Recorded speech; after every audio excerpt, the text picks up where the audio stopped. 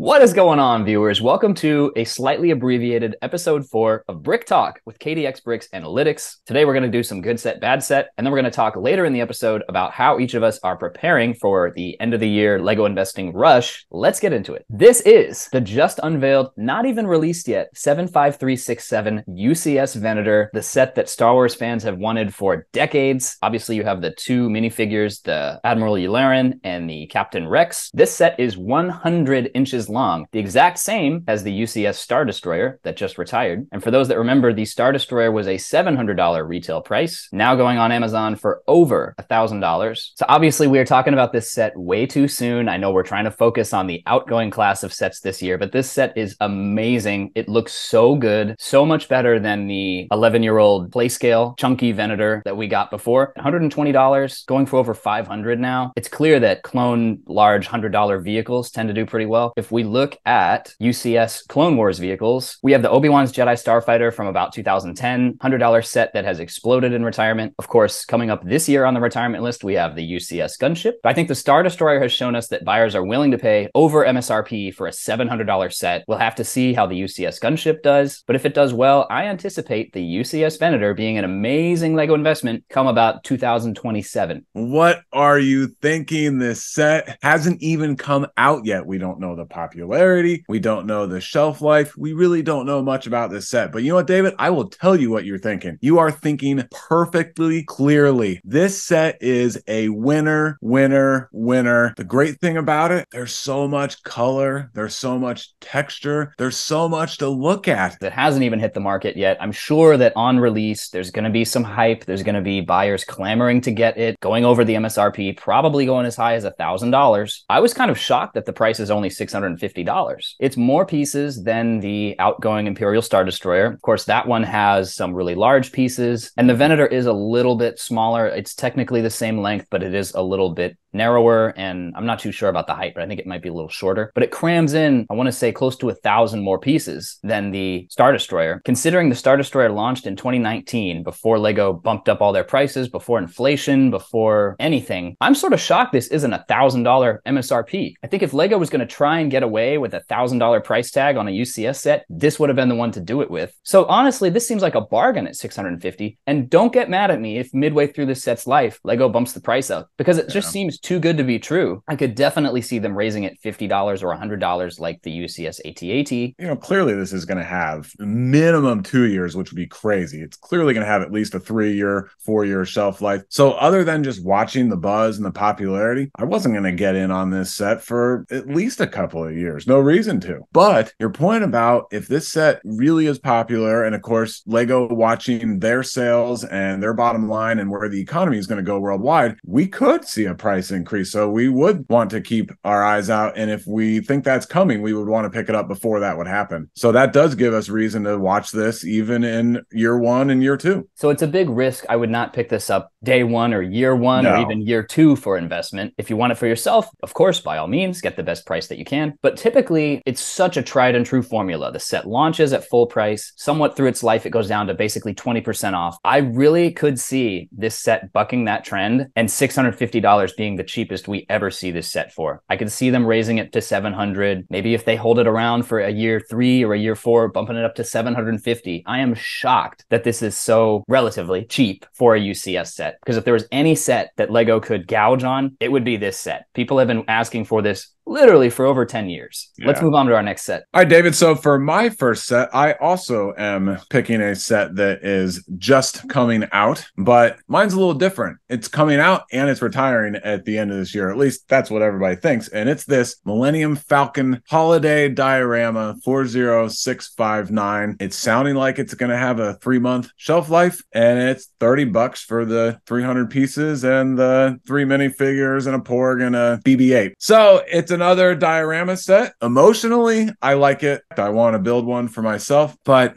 intellectually, there's part of me in the back of my head that just says, this is sequel. It looks a Yeah. little thin and flimsy. The minifigures are okay, but the characters aren't, that exciting. And there are a couple of Christmas sweaters are nice. So I'm on the fence, and I'm curious what you think. I wish that I wasn't sitting on the fence, and I wish I could tell you that for my first set, good set, bad set, but I don't have an answer. I do like that the characters are gathered around the table enjoying a nice dark nougat Christmas turkey. The Porg is a nice addition. BB-8 has been in a million sets. The biggest thing this set has going for it are Lego exclusivity and a very short shelf life. I am quite confident this set is going to retire in 3 months at the end of the year. It doesn't make sense for them to keep this around for another holiday season. Price per piece is not bad. The size is a little bit small, like you say. The sweaters look really good. But if we just look at the sequel trilogy sets, these are not popular characters. These are not valuable minifigures. The Darth Vader Christmas sweater, I think from last year's advent calendar, I'd be curious to look up that figure. I don't think that these sweaters are particularly highly valuable. It's always a balance of supply and demand. Supply is going to be very low on this one due to the things we just talked about. Is there demand? Would this have been better coming out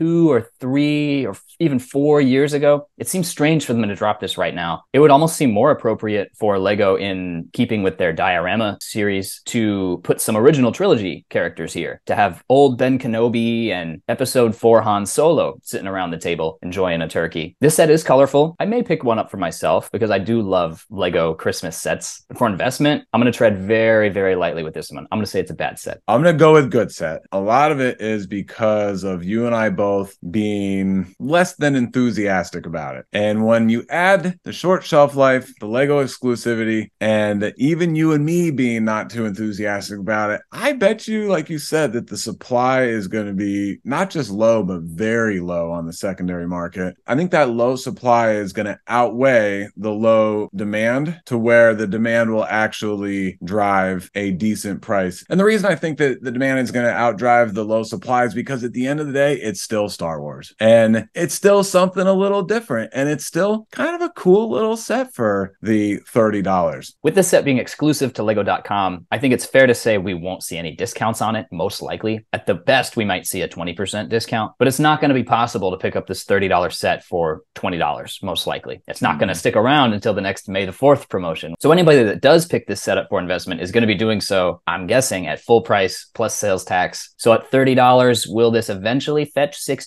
Maybe. But then selling at $60 and seller fees, this is just going to be garbage. All right, Kevin, my next set is the City 60344 Chicken Hen House. This set retired at the end of last year, already 9 months ago. If we go to Barnes & Noble, we can actually see this set is available for shipping. This is such a great value. It has a farmer minifigure, nice little four-wheeler there with the box on the back, many, many eggs, couple of different chickens, over 100 pieces. This set costs just $10, so for a City set, that's actually not a bad price per piece. If we look at how this set is selling on eBay right now, we can see pretty much going as high as $15, $19, doing pretty well for a set that's only less than a year retired. I'm curious to know what you think about this set. So this is actually one that I've looked at here and there. I haven't picked any up, but I absolutely think it's a good set. Just like a lot of us are very thankful that Lego still produces $10 sets and $20 sets and $50 sets and $100 and $200. They've got the whole price range, right? So that way there's a whole array of options for getting into Lego or enjoying Lego, depending on how much people want to spend. Well, same thing for investing. So although I probably don't want to go into that set, there are people that want to dabble in investing. And I think that some of these $10 sets, this one in particular, is a great way for people to get their feet wet, just get some experience. And maybe the actual cash revenue on the investment is going to be low. But if you build some experience with getting high ROIs, then you can duplicate that with increasingly higher value sets once you build that confidence. So I think this is an A+ set for people that want to get into Lego investing and reselling and just get some experience under their belt. I haven't checked the Amazon price, but usually what I see with small $10 price point sets is that they maybe go for $20 on eBay, but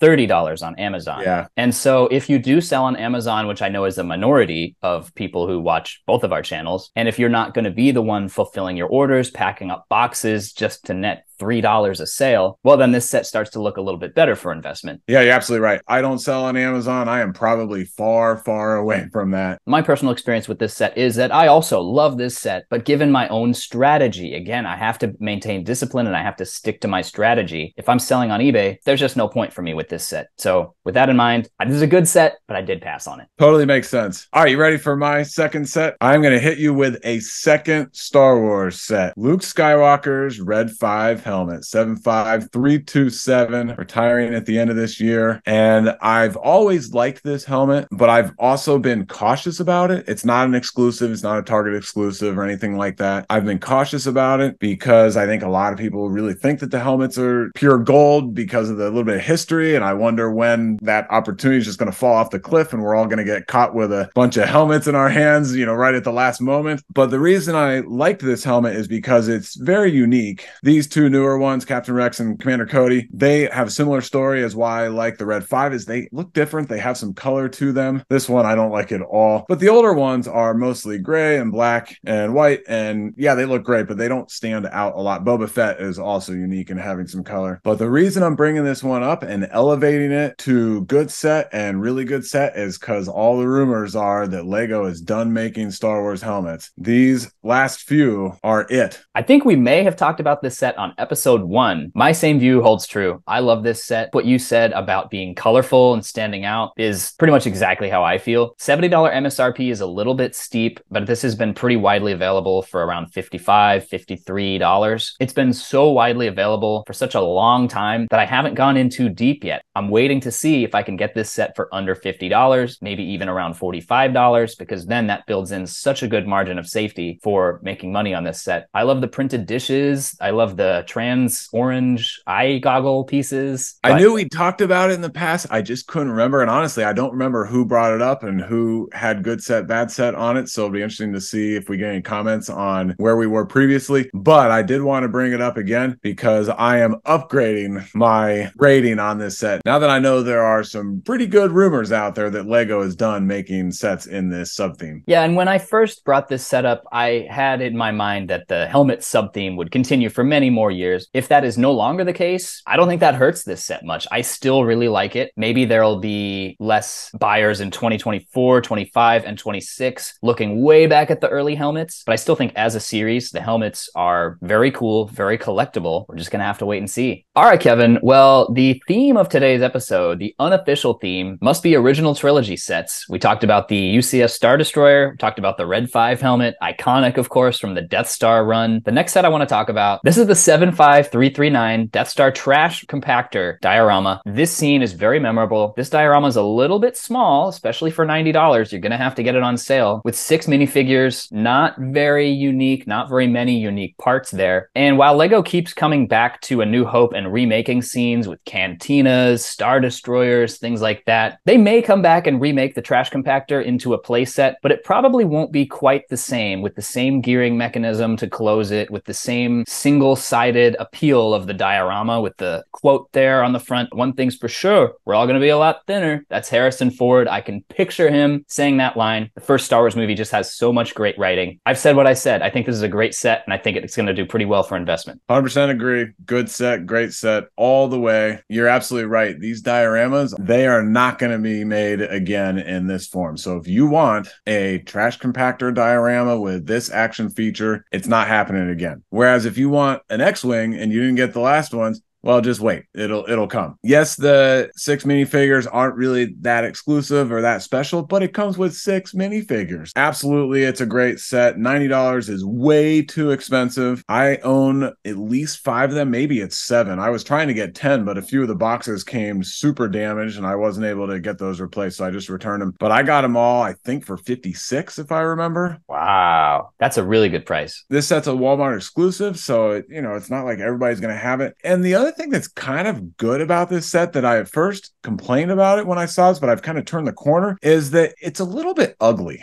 right? But it's supposed to be ugly because it's the trash scene. The reason I really like the Dagobah Jedi Trainer diorama scene is the second I looked at it, I felt like I was part of the scene. Whereas the other dioramas, I look at them and I feel like I'm seeing the scene. Well, the more and more that I look at this one, I'm starting to feel that same reaction that I am drawn in and part of this scene. So yes, this set is huge and awesome. Looking at the newer ones, the Endor Speeder Chase and the Emperor's Throne Room, those are very clean cut, especially the throne room, tiled off, very clean looking. I think this is going to be a nice contrast when we talk about also the helmets, the Red 5, providing a nice contrast of color with all the grayscale Imperial helmets. Same kind of thing might happen here with the trash compactor. So none of these have retired yet. We don't have comps to go on. Like you said, Kevin, this set is ridiculously overpriced. That's certainly going to hurt it. But for those that do get it at a decent price like you, I think this set is going to be a slam dunk investment. All right, David, next set, we're turning a page. New theme, Marvel.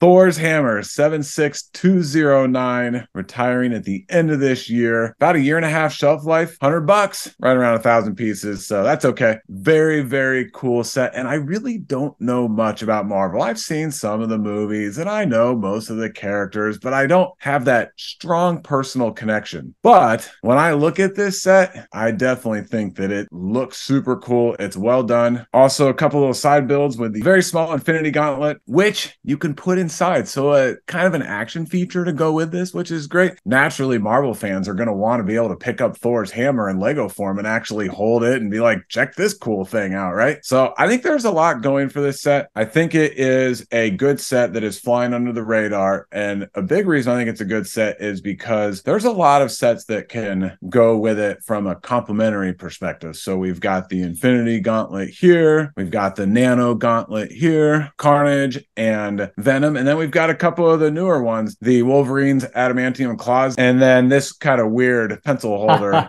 Star-Lord. What's interesting is that none of these sets are really getting a lot of buzz. Carnage a little bit because it was a Target exclusive. But when you put them all together, it's a nice little collection. There are diehard Marvel fans that are going to like that. And this one being another Target exclusive, I think it's a good set. I'm going to have to disagree with you on this one. You know, I stay far, far away from Marvel. There's just been too many duds in that theme. And like you, I don't have a personal experience with it. So I don't feel confident that I could pick winners the way I do with Star Wars a little bit. The short shelf life is nice. The Target exclusivity. I see what you're saying, that they go together as a series, but just in terms of desirability and demand, I just don't see it. I think the supply is going to be low on this hammer, but I think correspondingly the demand is just never really going to pick up. I haven't even looked that seriously at this set. We'll throw up on the screen how it's doing on in terms of secondary market sales during its shelf life. I could be wrong on this one, and I'm perfectly okay being wrong on this one. I'm going to steer far, far away from this one. I will say at $100, I think this set does give you a little bit more value than the other $70 helmet bust style sets. Like you said, the micro builds go inside of the main body of it. It comes with the minifigure. It comes with that dark bluish gray stand with the Mjolnir plaque there. There's actually a little rubber looking hook at the end of the hammer. So it looks like you could hook it onto a peg or something like that, hang it on the wall. That's all very cool. I am seeing the value proposition. If you can get it for $80, as we may have been able to a couple times with Target, that's the thing about these Target exclusive sets. They are very seldom on sale. And when they are, it's usually just for a week. If you miss that week, you may have missed your only chance to get the set on sale. So you have to be ready to jump on it. And I will not be jumping anywhere near this set. We're just going to have to agree to disagree on this one. My last set for good set, bad set today is this, the 40174 Lego chess set. This set is exclusive to Lego, meaning you can only get it at lego.com and at Lego stores. $65 MSRP. Did I mention this set's exclusive? You cannot find this anyplace except directly from Lego themselves. Now, the downside with this set is that it has been available since 2017, making it one of the longest running Lego sets currently available. I think up there with the New York City skyline that's been available since 2016. And don't forget the Assembly Square modular building. Also a perennial set that has duped investors many times with its fake retirement dates. If we look at Lego chess sets, we can see there's a couple prior comps here. There's the Hogwarts Wizards chess from last year, 2022. That one's doing pretty well. We have the Pirates chess set from 2015. Lego Pirates tends to do amazing, and this set is no different. Then you have a Bricklink Designer Program set, which isn't really much of a comparable, so we're going to throw that one out. Ever since Queen's Gambit came out, and when people started spending a lot more time indoors on lockdown, the popularity of chess has absolutely taken off. I think that may be part of why Lego has kept this set around so long. If we look here on Lego.com, we can see there is a limit 20 on this set, which brings me to my next point, that this set is somewhat of an educational item. I think classrooms and schools and chess clubs, things of that nature, may be raising funds and directing some of their budget toward purchasing this Lego set. And I think that after it's retired and the price starts to go up on the secondary market, we can see here on eBay, sort of a wide spread here, but going for 75, one's going for 170, not too sure about that. But 99, 65, 31 there, a bit of a low ball, 95, $769. We're going to throw that one out. But we can see this set is selling around, sometimes even above its MSRP. Pretty typical for Lego exclusives. If we look here on the very long stretching camel chart, again, going back to 2017, this set has sold up, down, left, right, sideways, but pretty much always over its MSRP, currently going for $95. I'm not sure this set has ever been available on sale. If it has, you can bet it's just been a Lego 20% off sale. So nobody has stacked copies and copies of this set at a cheap price. I do want to say that unlike the chess sets we talked about here, this set does not contain any minifigures. And so there's no desire there from buyers looking to get 16 minifigures, medieval castle style minifigures in one set. That just doesn't exist here. And despite the amazing price per piece, it's a lot of small parts, and these brick built pieces, hey, it comes with checkers too, are not going to be as desirable as Pirate or Harry Potter minifigures. Kevin, your thoughts? Well, I'll just come right out with it. I'm going to go bad set. It pains me to go bad set. I don't want to go bad set. And I've actually looked at this one. I've had a very similar thought process. But the reason I'm going to go bad set is because the long shelf life, no minifigures. But my caveat is that, yeah, chess is awesome. It's going to be around forever, you know, obviously. So I'm saying bad set for investing, but good set if you want to, you know, take a flyer and you're willing to hold something for a pretty long time. Because I think that in maybe 5 to 8 years, having an older unopened box of a Lego chess set, even if they come and produce a new one, I think would be very, very desirable by a number of people, where, like you're saying, the supply is going to be extremely low in retirement. When we're investing, we're trying to be able to have a hold time of 2 to 3 years. Again, it pains me, but I think because of the long shelf life, it's going to be a very long hold time. I'm kind of on the fence on this one. I'm going to have to agree with you. I think it is a bad set. And as much as I've looked at this set, I don't see anyone talking about it. And as much as I want to pick some up for investment, it just doesn't work with my business model. And so it's a good set, but it's also a bad set. Yeah. Yep. I like that. We're in the end saying the same thing, but coming at it from a slightly different approach to then where we lined up and we're like, yep, that aligns. So we like this set personally, but for investment, safe to say, neither of us are going to pick this one up. Kevin, what's your last set today? All right, David, my last set, here it is. 76386 Hogwarts Polyjuice Potion Mistake. It's finally retiring at the end of this year. It ran a year longer than a lot of us were hoping. $20 for the little build and the 4 minifigures and the extra headpieces, like the cat piece for Hermione, which is exclusive to this set. I'm 95% confident in that statement. For a long time, I was saying good set for a long time in my other videos when I'm watching and recording other people's interest in sets. It had a lot of good buzz, but that has completely died out. When this set went from $20 to $16 on Amazon, I know a number of us picked some up. I picked up 5 or 6 of them, and I think it's still at that price on Amazon, and it's been months. And so clearly something has happened with this set. That extra year must have killed it. I'm surprised because it is the Harry Potter golden minifigure. You know, they did 4 or 5 sets with gold minifigures. You would think the Harry Potter one would be very popular. Maybe that's why there isn't much buzz on it anymore, because everybody already has it. But I was good set for a while. Now I'm going with bad set, but it's more than bad set. I'm going with frustrating set. because it really should be a good set, and something's up. It just doesn't feel right. I don't think I'm going to do well on the ones that I got. I also really want to like this set, but I think you hit the nail on the head. Lego has way overproduced this. It seems strange that they would put the main character, Harry Potter himself, in a $20 set. You would think they would save that protagonist to put in a $150 set so that you really want to buy it. Now, I like this set. I think it's a great value for the price. Oh, yeah. Not only in price per piece, but the tan pieces, those 1x1 by, I think they're 6 tall column pieces, very useful parts. 3 sinks there, perfectly match up with what we see in the movie. I think it looks phenomenal. Also, to get 4 minifigures in a $20 set, that's amazing value. And I think I will probably pick up 1 or 2 for myself. But for investment, just way too much supply out there. Well, you did a great job summarizing the value of this side build. And that was one thing I wanted to make sure I pointed out too, which is this is not a throwaway side build. I go back and forth on what is the selling point in this set, the 4 minifigures or the build itself. And you're right, this is designed to go with the other,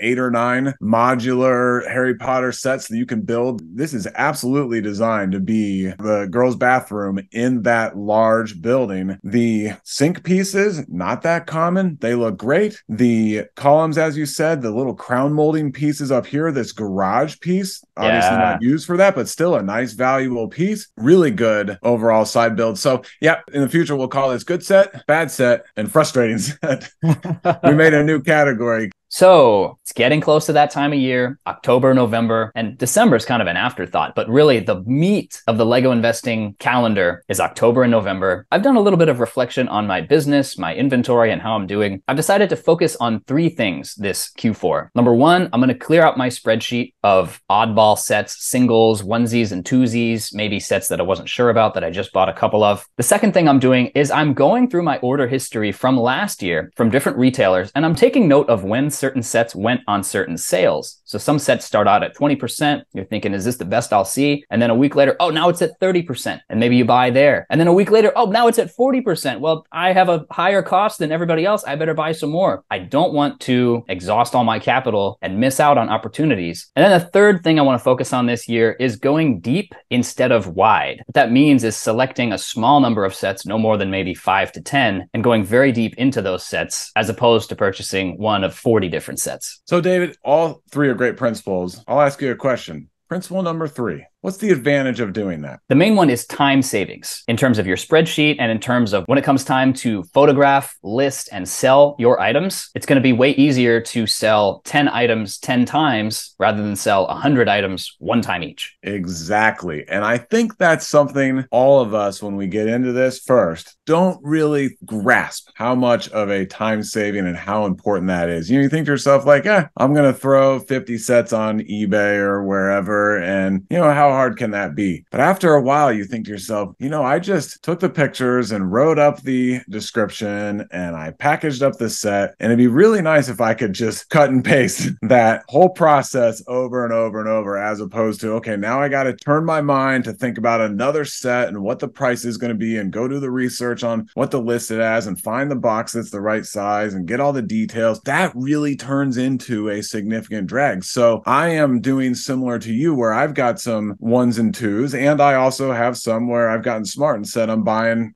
groups of them. So going in deep instead of wide. Yep, and you too right there. Did you have a video where you said something like, I sold my car so I could buy all these Speed Champion sets?